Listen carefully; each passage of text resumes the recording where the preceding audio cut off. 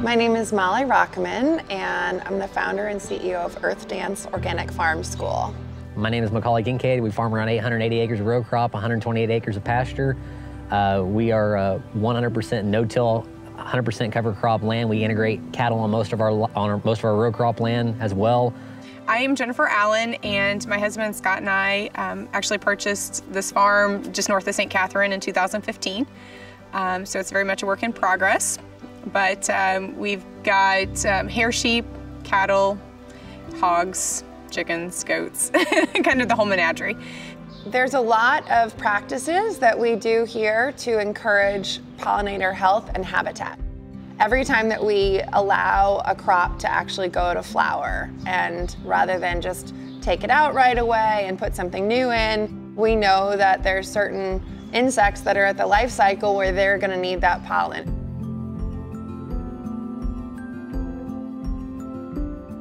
We also just have a lot of perennial plantings that are primarily for the sake of encouraging pollinators.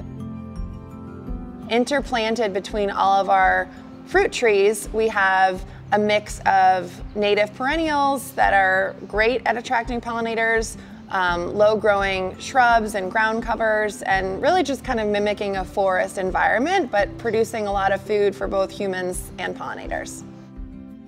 So our orchard is really unconventional in that we actually have the fruit trees spread all throughout the farm. We have over 200 fruit trees, as well as ground covers and shrubs, growing everything from pawpaws to Asian pears to plums, peaches, tart cherries, apples, European pears, strawberries in the same area, yarrow, Egyptian walking onions, all sorts of things. So this orchard is highly, highly productive, and a lot of attention has been given to planting a lot of perennials that are going to attract pollinators to the orchard as well.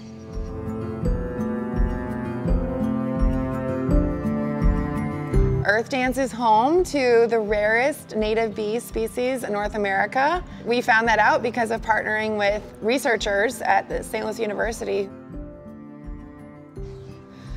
So we grow a lot of white clover just to give, you can even see the bees are loving it, just as a good crop to grow in the path rather than just grass.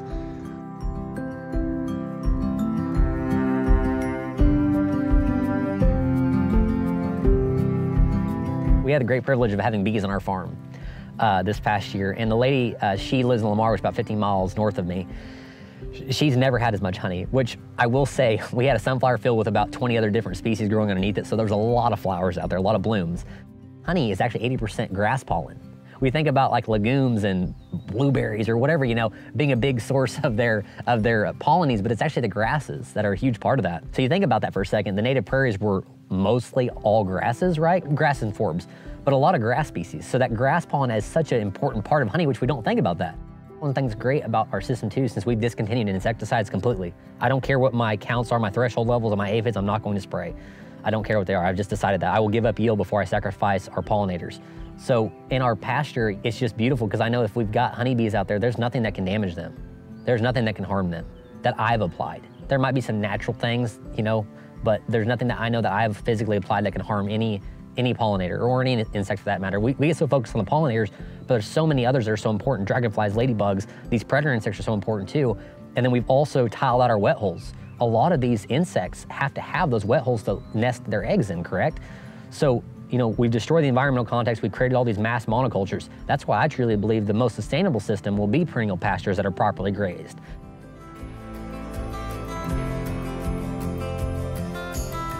In our experience, the bug health is an indicator of the soil health. And then with a magnitude of good bugs and a wide variety of bugs, then you also have food for a lot of different birds. We've got some pretty intense ditches, and we wanted to fence those out so the cattle weren't in there lounging. They're along those ditches. We wanted to plant some shrubs for wildlife to go between the grassland and the trees that are in that ditch line. One of the benefits we get would be more pollinators between the bees and the butterflies with that riparian zone through there. there's definitely good bugs and bad bugs, and if you've got a healthy population of good bugs, you're gonna have fewer bad bugs, has been my experience. So I want those good bugs to be around.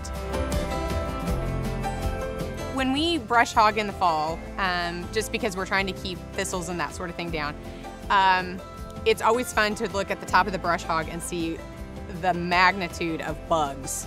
I mean, like weird bugs, lots of bugs.